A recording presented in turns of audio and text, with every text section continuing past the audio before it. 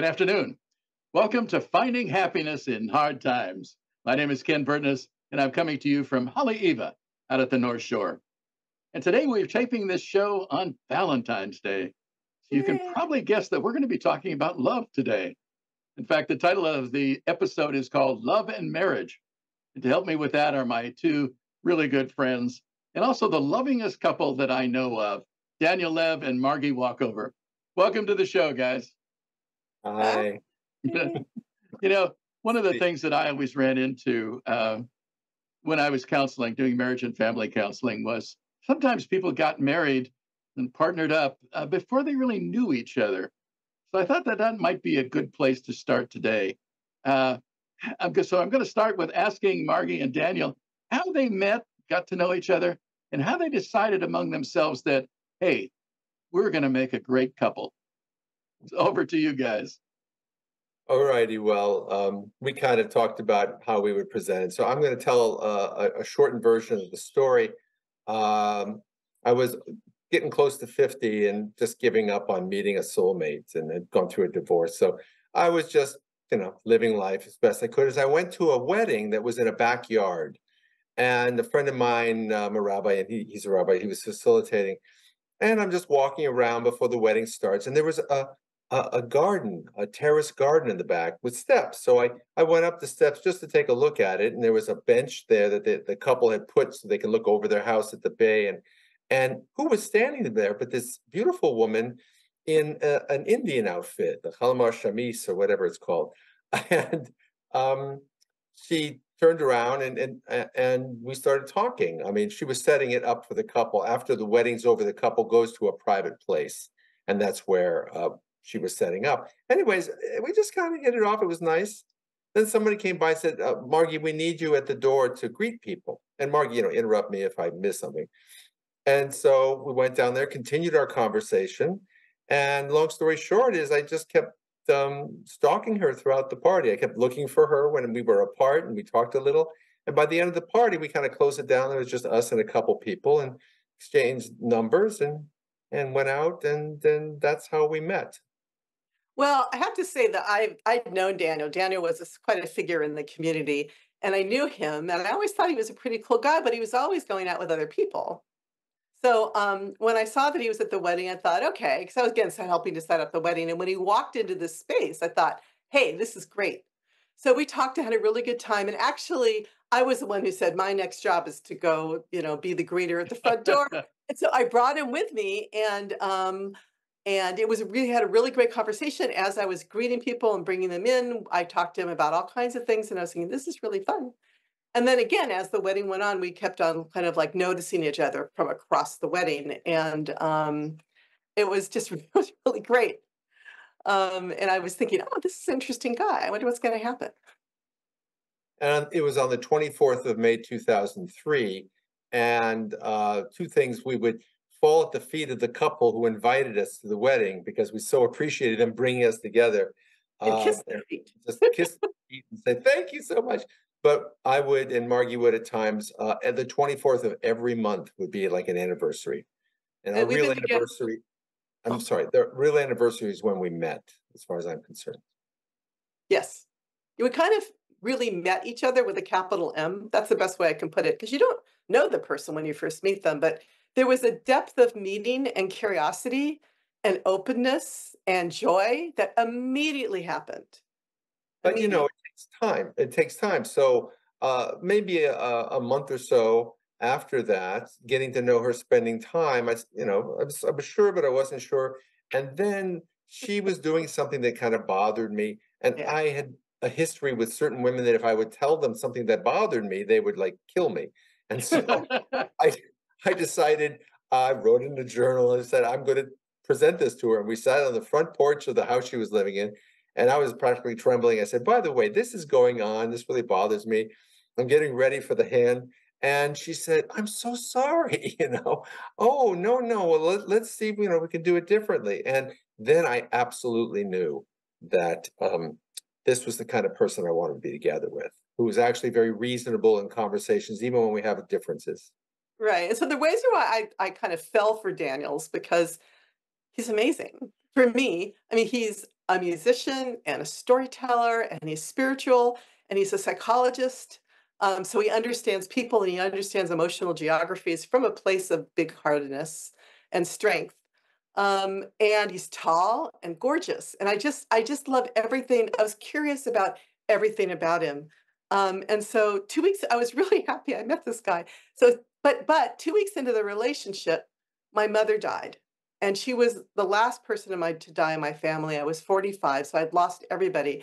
And I looked at Daniel and I said, dating, we're not going to date anymore because my life just fell apart. And what happened, and I think this was really telling, is that we met a second time then. We met in a way where it was very real, very raw, and very authentic. And Daniel offered me space to be in as a person who was grieving and a space to heal that changed my life. And it was so profound that I was thinking, the angels in heaven must have sent him to me. I mean, how else could this have happened? So my thought is that what I would do is once I kind of started to get through this event, I would give back to him the love that he gave me, and then he would go off and find the love of his life. That would be my present back to him, to show him how beautiful he was. Because clearly, And I did. I found the love of my life.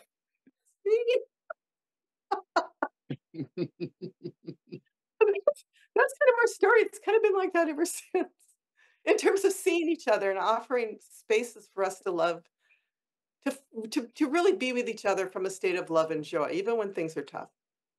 We just enjoy each other. Well, you got me right to the question I was going to ask, because that's one of the things that couples have trouble with a lot is support. Yeah. And the problem with support is we're so understanding of the support we're giving, but we don't see the support sometimes that the other person is giving to us. It's what I call the 60-40 rule.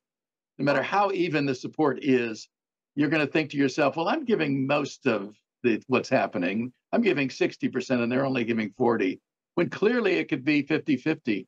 And that's what you're telling me, is that with you, it was clear that both of you were supporting each other, and in equal amounts and with equal amount of love. And that really is amazing. Yeah, if you could, since I had that as a question, maybe you could give me some other examples of how you guys support each other.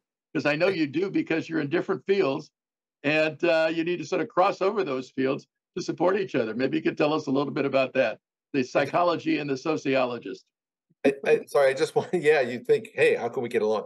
But I just want to say one thing about support, which is the times that I've supported Margie were very supportive of me, that I felt very much I had a person who I can really care for and take care of when she needed it. And she accepted it. That's huge. And so, anyways, well, I'll start the story of a big support. One thing that happened recently, a couple of years ago, is we came home and I was in the kitchen doing something, and I heard a blood-curdling scream come out of Margie's office. And I ran over there. She called me, and I ran over there, and she had fallen down and landed on her arm. You want to continue, baby?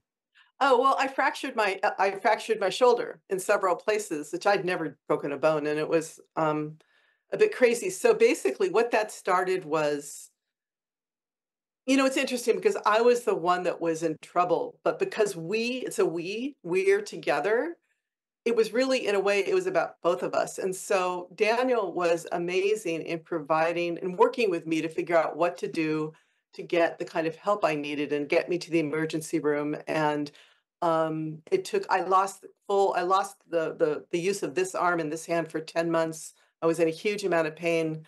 I needed to figure out step by step what to do the self-healing and find providers that were great.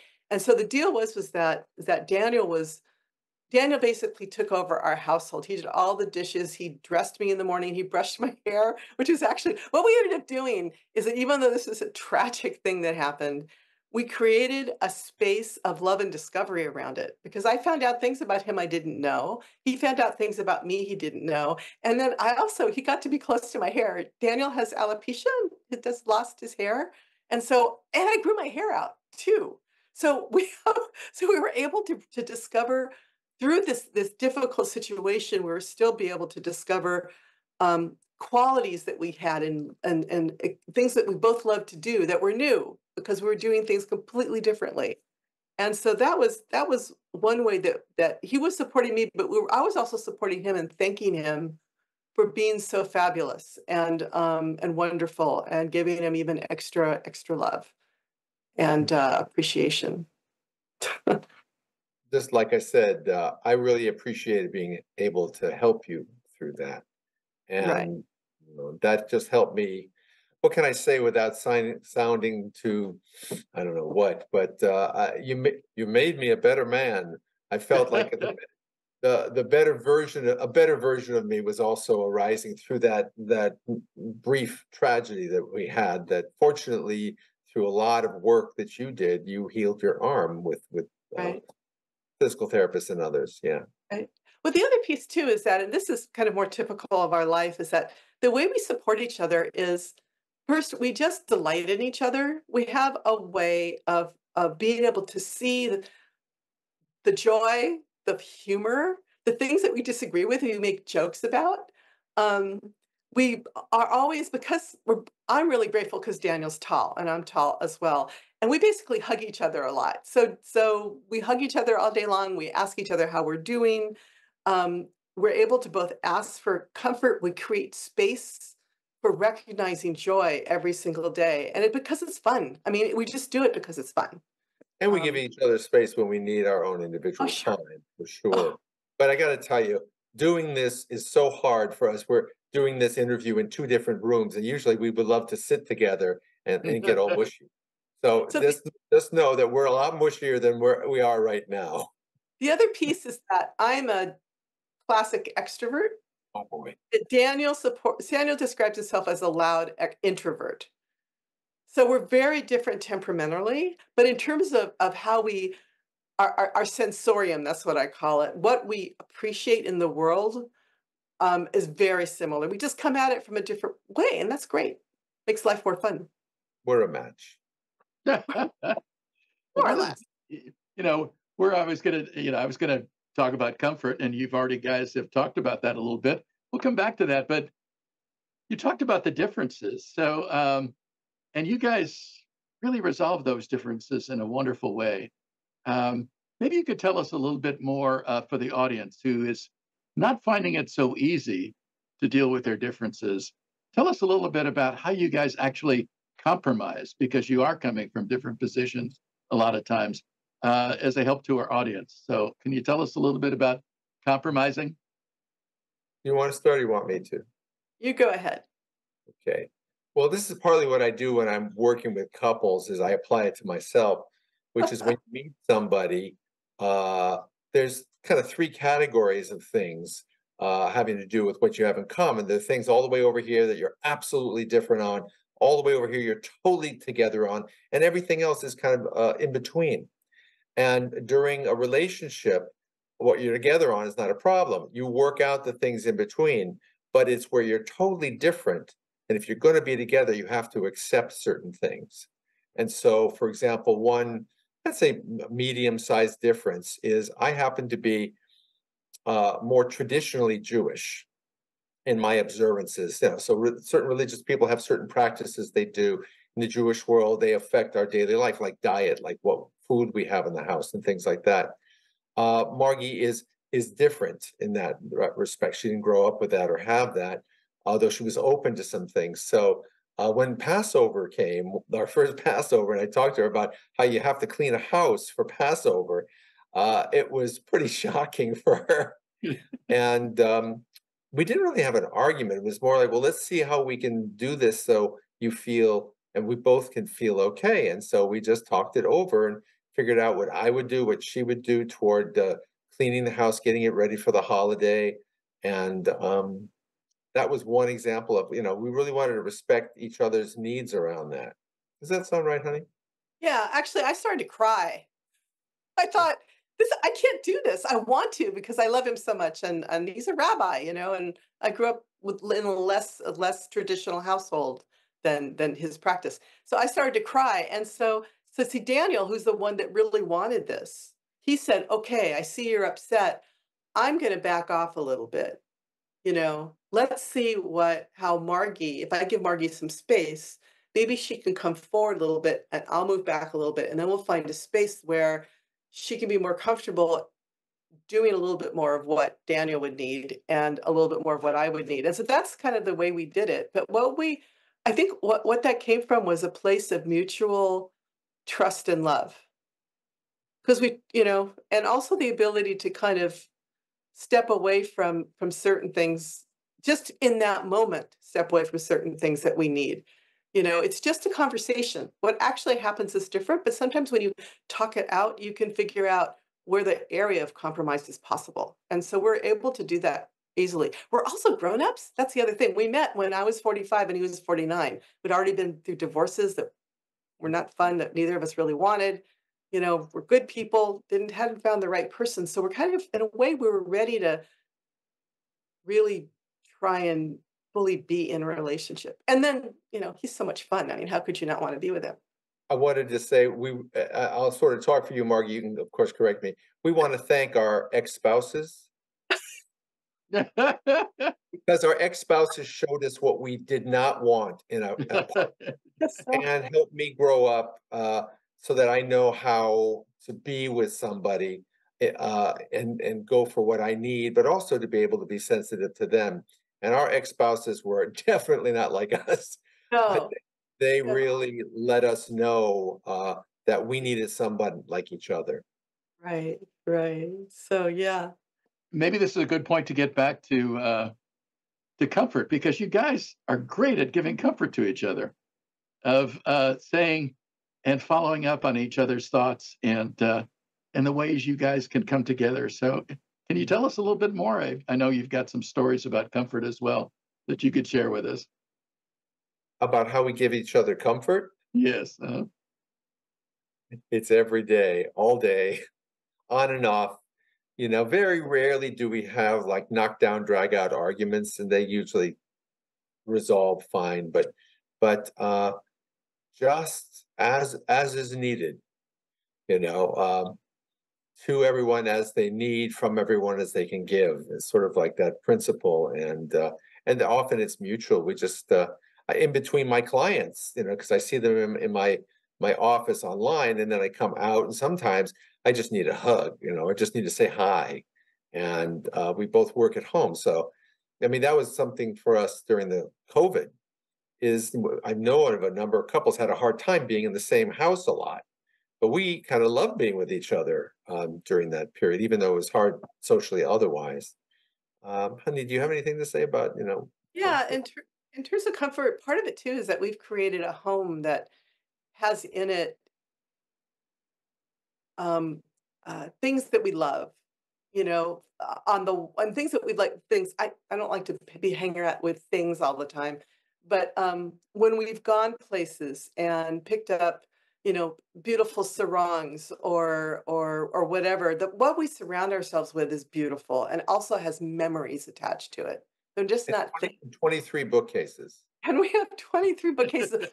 Our joke is that if we could get married again, we get married in a library. We both love books, but we also have very similar tastes in certain kinds of things. And Daniel also is a storyteller. He has storytelling books, all kinds of different books. I love what's on his bookshelf. And and then Daniel's a musician, so there's musical instruments all around the house. So it's like our house is kind of like a playground of wonderful. I like candles everywhere. Well, that's the other thing. Like in the morning, I get up and the joke is I sweep the Zendo, because we live in a flat with its open floor plan. So I get up when the sun is rising and I sweep and do the dishes. We put on music and light candles, and we both love this kind of stuff together. And then we both exercise. We're older. We both do our physical therapy exercises together on the yoga mat. So we're in kind of sync. And we create an environment around us where all of this is comfort, Let me say something, if I can.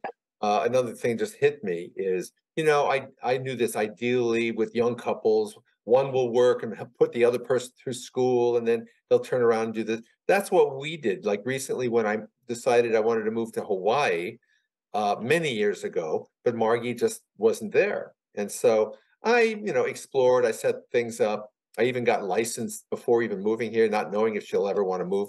But circumstances in our life changed so that we did move.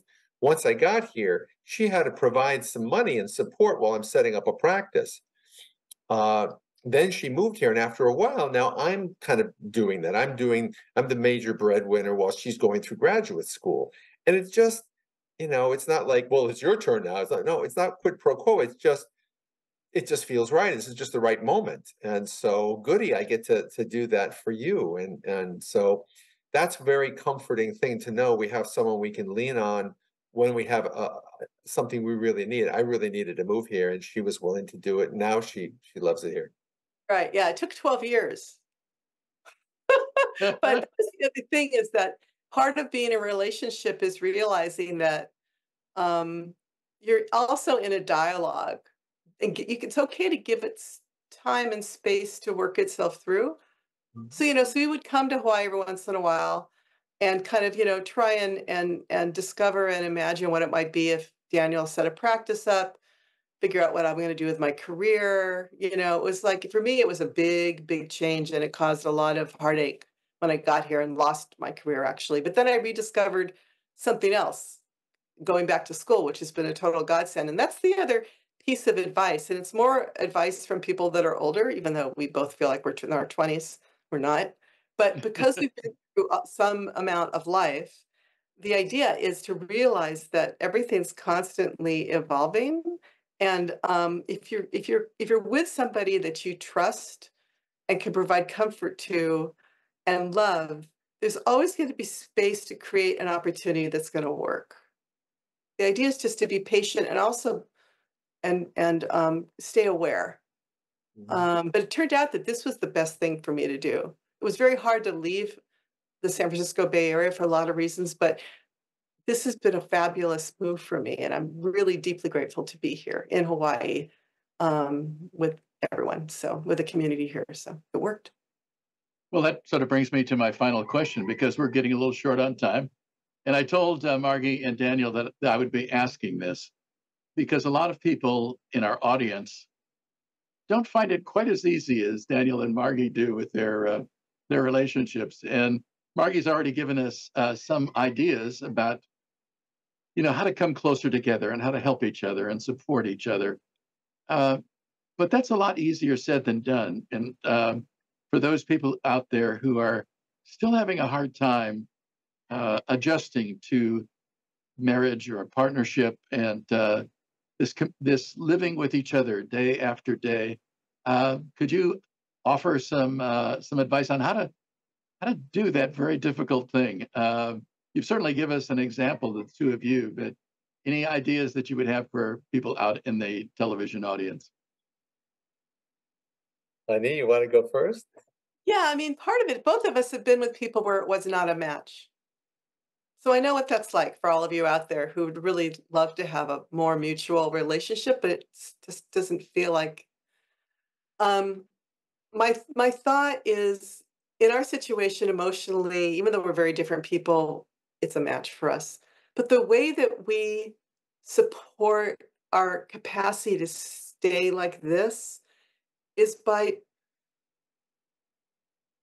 in very small ways, always being appreciative of each other, of whatever it is that we're loving in that moment, to say it out loud. In fact, there's research that shows that couples that appreciate each other in some physical or through their words 5 times, I think, a day, do better. Is that right, Daniel? Doing a 5-to-1 ratio between positive connection and negative Right. connections. Yeah. So the idea is that, I mean, this is true actually in any relationship in one's life, is that the more you engage with what works, the more you get back opportunities to do well, whether it's friends or at work or at home. And so the idea is, if you engage with what's wrong, then you'll get that back. And so the idea is, if you want to try and create a shift in any kind of relationship, try and authentically validate what's working and what you love and bring yourself to it. And that helps create an opening. That's all. And then you also feel the goodness in yourself, which sometimes can help your ability to go out and advocate for yourself to get what you need, to ask what you need from your partner, because you feel good about yourself, good enough to do it. And again, for people that are in relationships that are absolutely not working, though you've tried as much as you can, you might need to consider shifting out of them in some way. But for those that are still in relationships that may have something there, what works for me, and I mean, you can tell like we're pretty cushy for each other and just totally appreciative. But I have been in some very uncomfortable relationships, and Margie is so different from that. And we've made something that's very different, myself being a different kind of person. So a sense of gratitude, that in my older age, 50, if that's older, I never thought I would meet it. I said, that's it, I give up. But, I know people that met each other in their 70s, so it doesn't matter the age. But I just felt and feel every day an incredible level of gratitude that she's in my life and that we've created this life together, and to keep working with each other, even when we have those moments that happen. We always come back after we calm our amygdala down, calm our brain down a little bit, and we'll come back and then we can talk more reasonably about something, even if it's with energy. It's still, we can come to a compromise, and that's for me what relationship is: being able to communicate and then make agreements and keep them. I just really appreciate you guys sharing all this. One of the things that really I picked up immediately when Margie said it, and when you just mentioned it too, Daniel, is making sure that you tell the other person, that you talk to the other person about this. I just watched the movie Ghost the other night, and the couple together, Patrick Swayze, could never tell Demi Moore that he loved her. She would say, "I love you," and he would say, "Ditto." And it was one of the most telling things in movies that told us how difficult it is to say some things. And that is so important in a marriage. And that's one thing that I really admire about both of you, is you're always telling each other how much you care and demonstrating how much you care. And if people in the audience could do that, I think it would solve or make things a lot easier than what it may be now. But let me thank you again, because we are really short of time. I'm looking at the minus number starting up now. So Daniel and Margie, thank you so much for joining us. Thank you. Much appreciated. And thanks to all the people at ThinkTech Hawaii, Michael and Jay and Haley and Carol and everybody. And thanks to you in the audience who's tuned in to us on our close to Valentine's Day and in relationships. So, and we hope you'll come in a couple of weeks, and when we do our next show is going to take us north, and it's going to be on the Joy of Canada, which I think you'll all enjoy. So we'll see you then. Aloha.